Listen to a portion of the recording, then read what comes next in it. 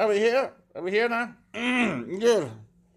I've just been doing some reconnaissance in the local park, hunting down my member of parliament for the Conservative Party, trying to catch him in the act of frolicking around with the younger immigrant men of a homosexual persuasion in the act of sexual trade for money. Something that I'm deeply interested in becoming involved in. I just don't know where to start. I thought, I know, I'll contact my local Conservative MP. If there's anybody who knows about buying sex off of men, it's a Conservative MP. Well, as luck would have it, I did meet one in a bush. He was down there, he was in between reading Margaret Thatcher's memoirs, various stages of undress he was. An element of frottage was happening, and there was a man from an immigrant background reading his rights to him. He was a police officer. Not every police officer comes from Anglo-Saxon stock, and nor should they.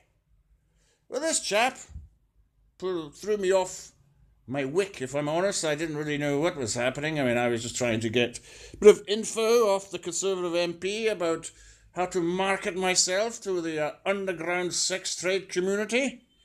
And this police officer, he was about 22, 5'2". He was a very little chap. He looked like a garden gnome, if I'm honest. He might have been a garden gnome.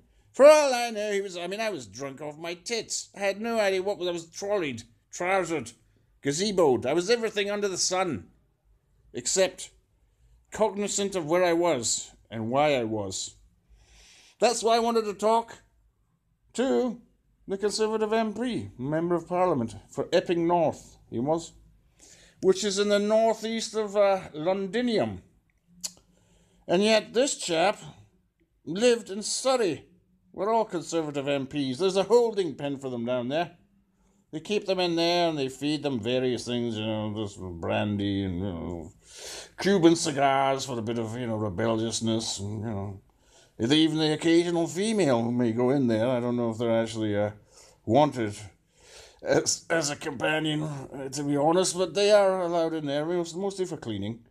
Cleaning out the stalls, the stables. Because as Conservative MPs, they can be deeply, deeply, deeply ravenous when they have a need to be, and they will give them a chance to have half your hand away, when you're trying to feed them an apple or so. And well, this one, I had him. I've run out of time here. This is getting libelous. That chap, just ignore him and don't vote for him, for God's sake. Do not vote for this chap. I paid him £500 and I didn't even maintain an erection for longer than 15 seconds. And usually I'm a 17 to 20 second man myself, but,